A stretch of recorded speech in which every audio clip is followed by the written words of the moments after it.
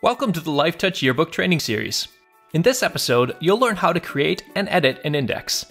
The index is an alphabetical listing of the subjects in the yearbook, alongside a list of all the page numbers where they're pictured or referenced.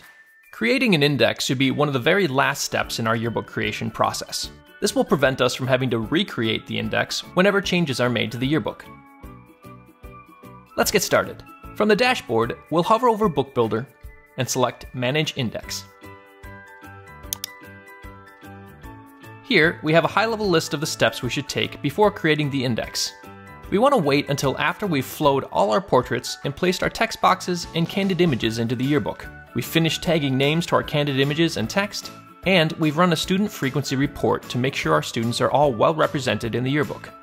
All those topics are covered in our other episodes, so be sure to check those out if you have any questions. Ready to create an index? Great, let's make one together. First, we need to check this box verifying that we understand that creating an index too early in the process will result in extra work. So I'll check that, and then click the Generate Index List button.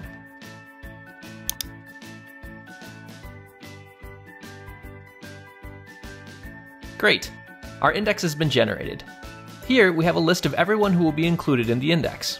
We see their last name, first name, grade if they're a student, pages where they're pictured or referenced, and the number of times they appear or are referenced in the yearbook. Let's try flowing this index into our yearbook. We'll click Flow Index List. Here we have some options for our index design. On the left, we can edit the style for our letter headers, which are the large letters that begin each section of names. Here we can set the style for our names. And here, we can choose how many columns we want per page. I'm going to leave it at 2 per page. I'm going to add 1 extra page to my index to allow for overflow if I add more names later. I want to flow my index to page 24, so that's good to go. Next, I'll click Flow. There! Let's take a look by clicking Go to Index Pages. That looks great. Let's navigate back to our Manage Index page and discuss a few scenarios that might come up. So I'll hover over Book Builder and select Manage Index. Now that we've flowed our index, you'll notice that this entire section is grayed out. If we want to make any changes to the index, we'll first need to unflow it. Let's give it a try. We'll click Unflow Index List and click Continue.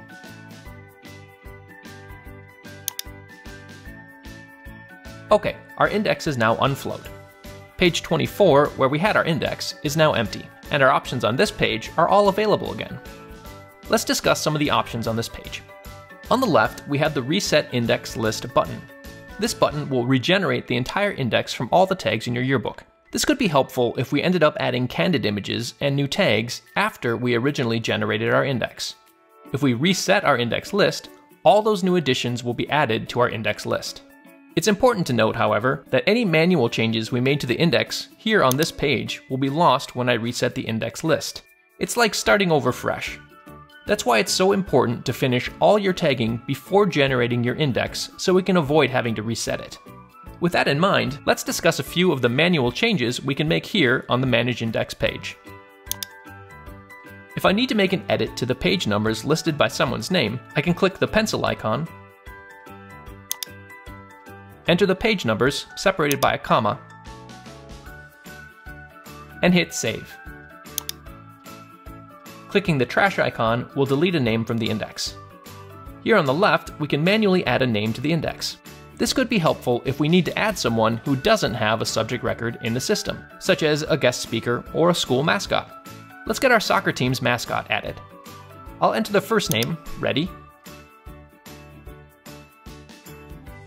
and the last name, All-Star. We have an image of him at a soccer match on page 13, so I'll type 13 here and click Add. There, you can see that Ready was added to our index.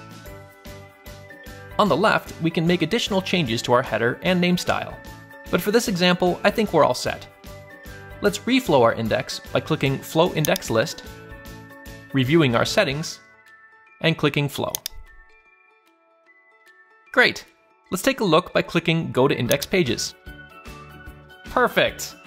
Our changes have been incorporated and our index is back where we'd like it. And that's how to create and edit an index. For more info on preparing your yearbook for indexing, including tagging and running a student frequency report, check out our other episodes. Happy yearbooking!